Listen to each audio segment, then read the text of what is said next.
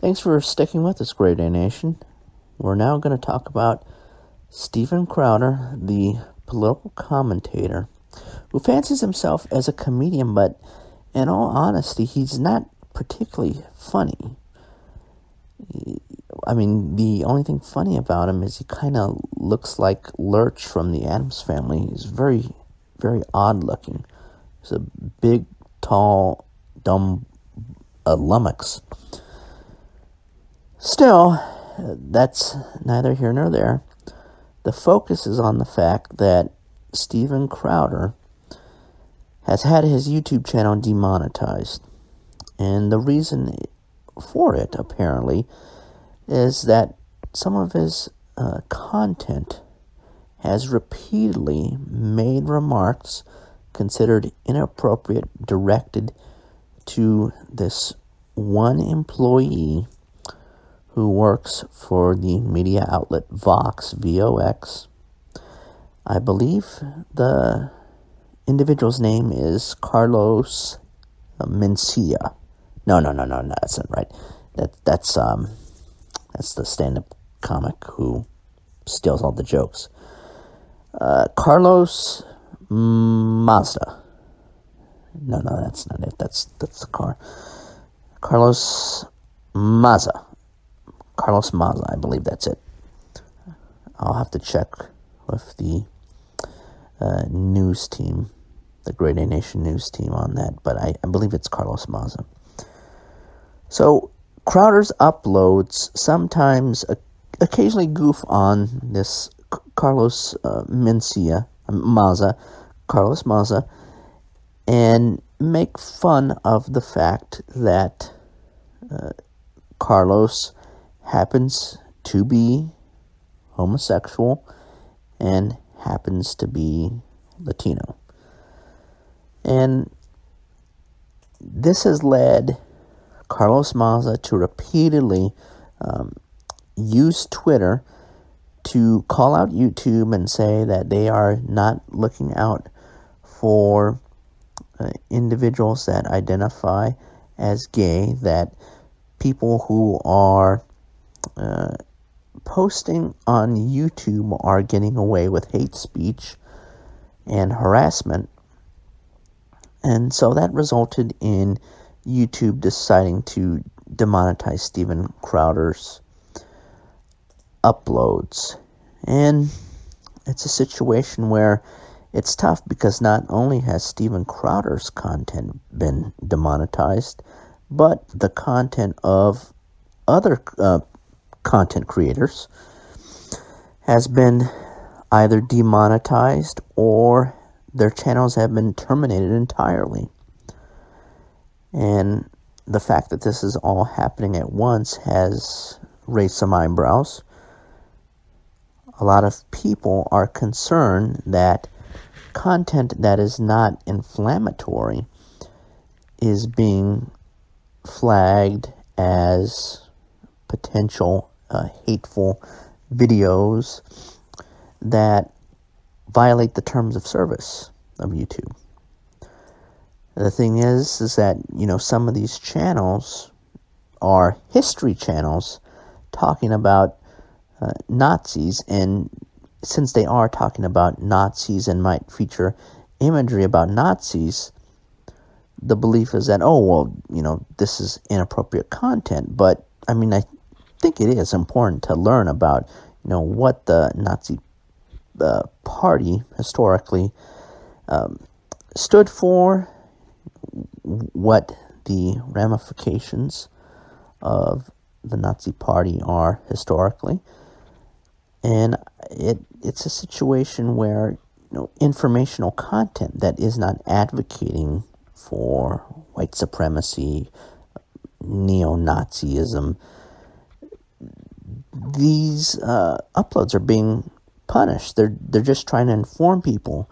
They're not trying to spark hate or anything of that type.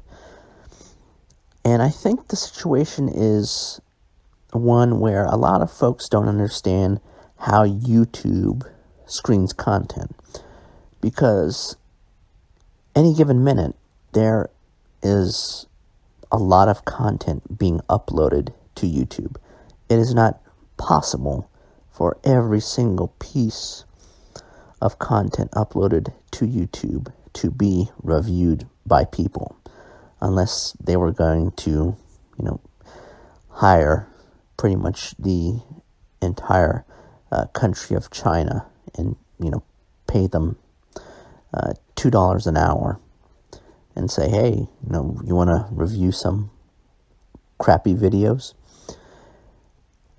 So it's a situation where YouTube has to use machine learning, artificial intelligence, to review what the upload says and ascertain whether or not the content is, in line with the YouTube terms of use. But the problem is that the machine learning, the algorithm, it's not necessarily that smart. So if it sees an upload where there is Nazi imagery and there are Nazi historical figures being discussed at length, they're going to mark that as violating the terms of use, even though those videos are not necessarily advocating the Nazi line, so to speak.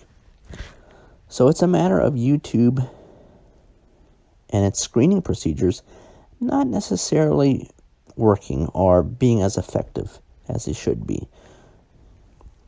Perhaps we should be a little bit more patient with YouTube. Hopefully they can learn how to devise a better screening mechanism, a smarter screening mechanism.